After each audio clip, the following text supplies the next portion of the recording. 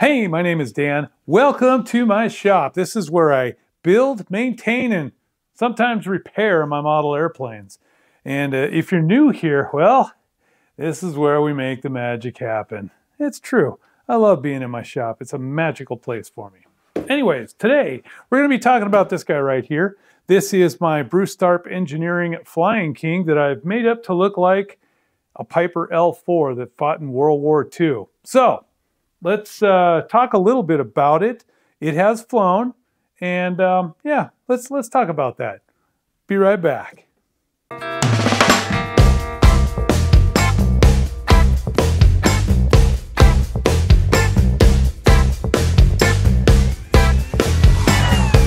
Hey, welcome back to the shop. It's really good to see you here again.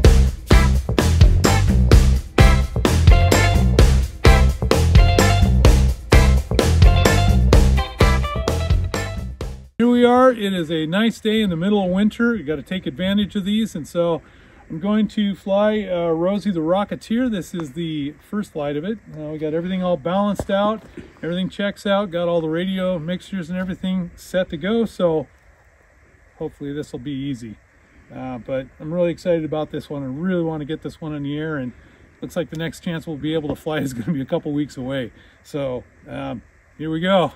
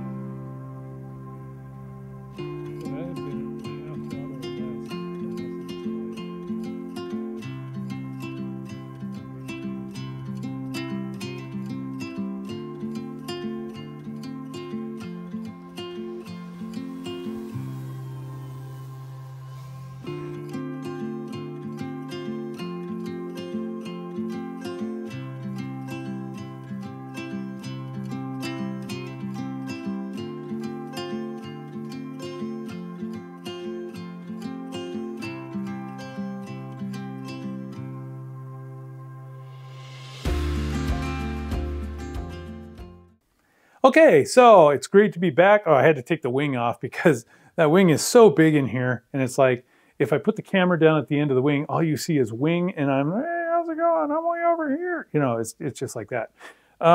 So not a whole lot of room for that kind of stuff. I like to have you up close so I can actually point to stuff and you can see what I'm talking about.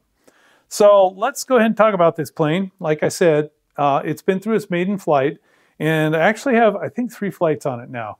And it's a good, nice flying plane, but it has a couple of things that I needed to change.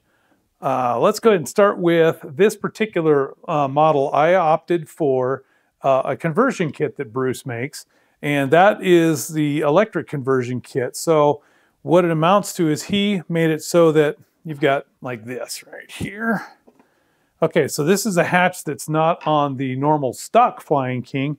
And with this hatch, you're able to drop a battery down into it. And so he developed a sliding tray that you could put the battery onto a piece of plywood, hook it into this sliding tray, and push it back. And it was a good design, but I had some problems with it. And it comes that he kind of designed that around if the plane was in its stock configuration, which is a tricycle gear. So you have wheels right about here, and then one off the firewall up here.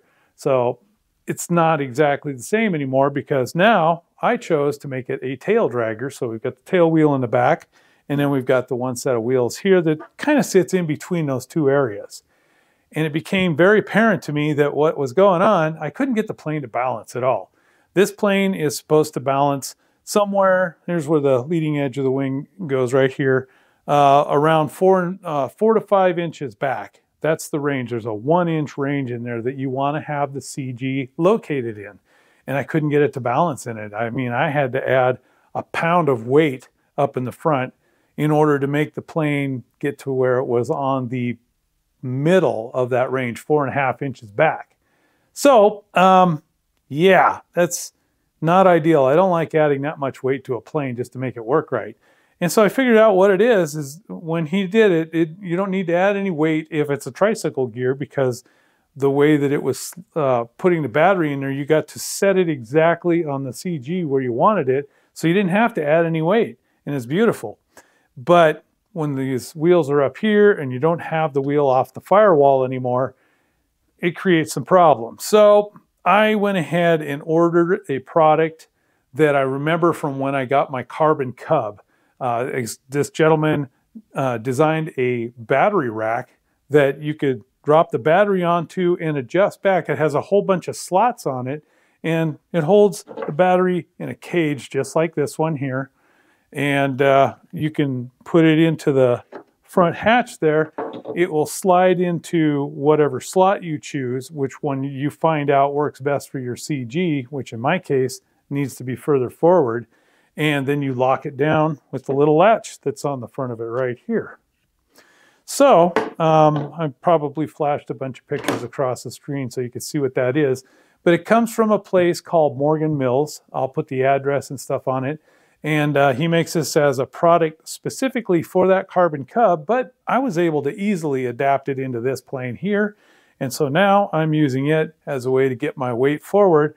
I still haven't been able to take all of that extra weight out of the nose, but I've got at least half of that other. I think I've got like maybe 8 ounces up in the front end now instead of having 16. So the plane is lighter. So anyways, that was part of what I figured out needed to happen in order for me to lighten up the plane. The second thing that I noticed is that like I said, I balanced it on the 4.5 inches back.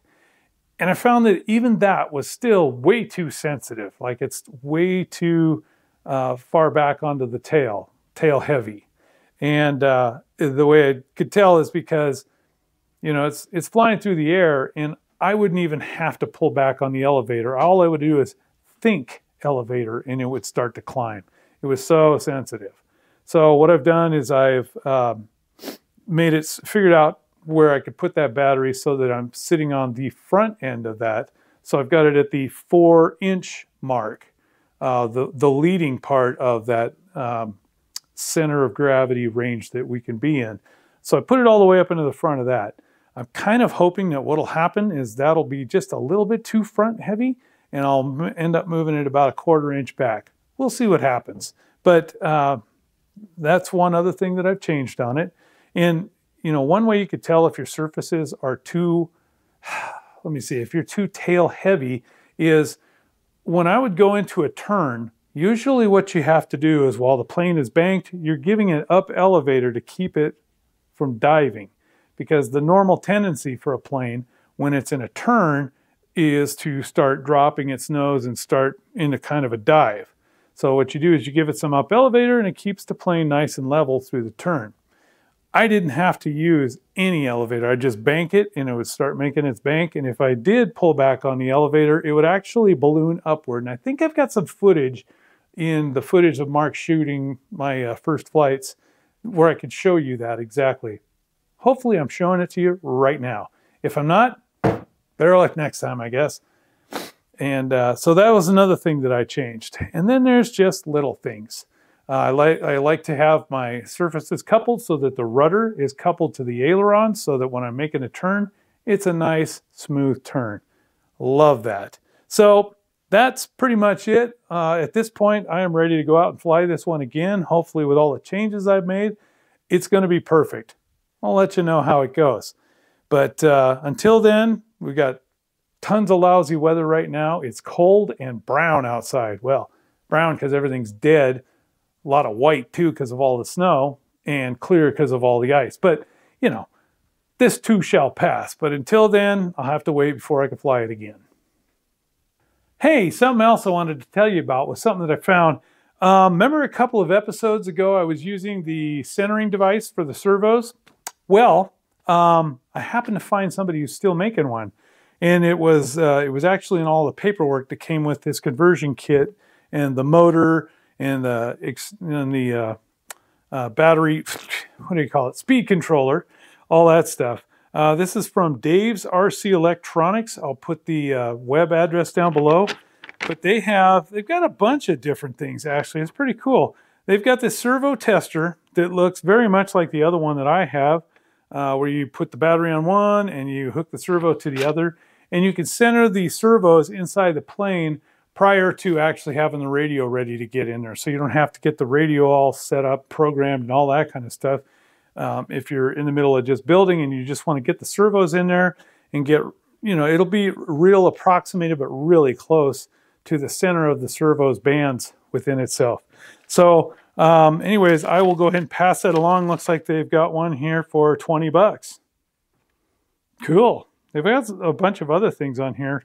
A bunch of things like if you're into LED lighting, so you want to fly at night, they've got those kind of kits so that you can dress up your plane so you can see what it's doing. But anyways, I'll put the address down there.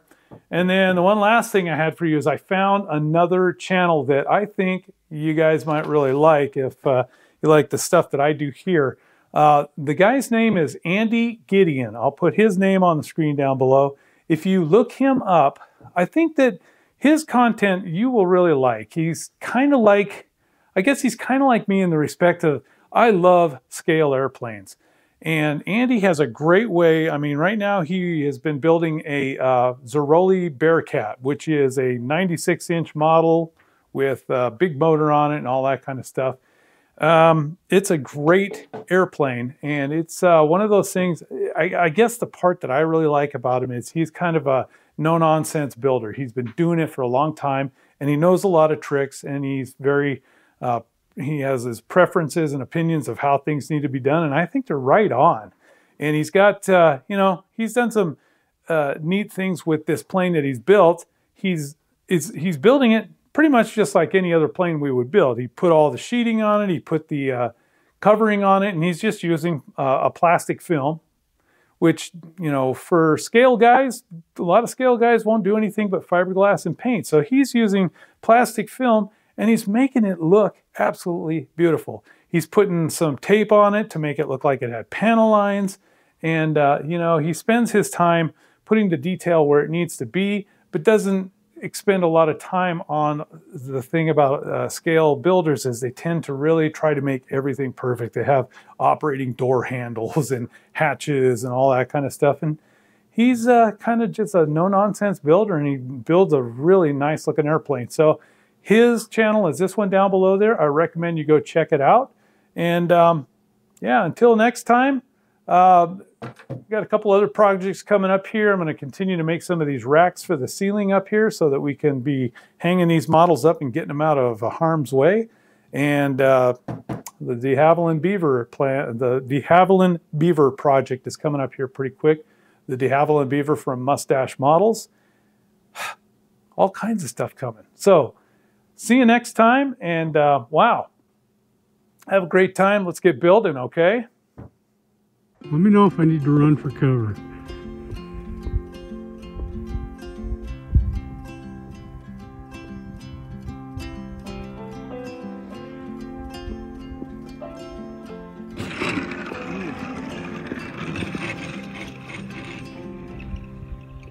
I got that one.